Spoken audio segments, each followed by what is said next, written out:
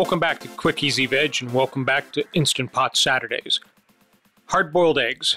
There's a lot of different ways to make them, but what I've found with the Instant Pot is you can make them and they come out perfectly every single time.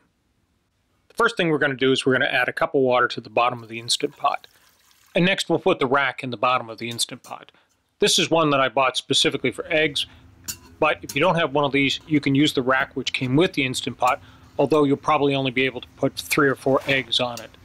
This unit will hold up to 13 eggs. If you don't have one of these egg racks, I'll put a link to the one that I bought from Amazon in the show notes. Once all the eggs are in place, let's put the lid on.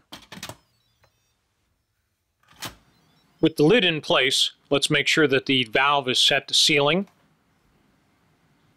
And let's turn on the pressure cook option. We want to have it set for 5 minutes. Once we've got that set, we just stand back. And the Instant Pot turns itself on. Once the Instant Pot comes up to pressure and the timer starts to count down for 5 minutes, what we're going to want to do is set another timer for 10 minutes. This will allow for 5 minutes of cooking and 5 minutes of it sitting in pressure. At the end of that 5 minutes, we're going to open up the valve and release the steam. You can tell it's been 5 minutes since it stopped cooking by the L that appears before the number.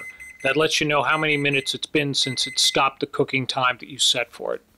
The best way to release the pressure is to place a towel over the valve and then open it. This way the steam dissipates out underneath the towel and it's a lot less dangerous for yourself and for any cabinets that might be sitting above your Instant Pot. After there's no more steam coming out and the pin is dropped, you can open up the Instant Pot. In the meantime, while it's been cooking, the best thing to do is prepare a bowl of water with ice and slowly and carefully drop each of the hard-boiled eggs into that water.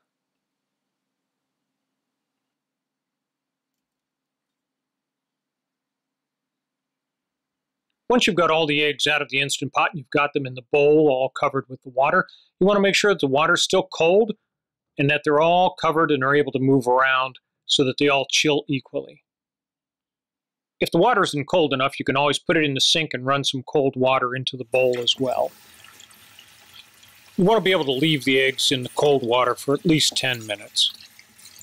When I've talked to people who eat a lot of hard-boiled eggs, they all tell me that steaming them makes the shells come off so much easier. And with the Instant Pot, it's very true. With the Instant Pot, the eggs come out perfect every single time I've made them. The whites are just right, and the yolks are not that overcooked, either hard or green texture you can sometimes get with hard-boiled eggs.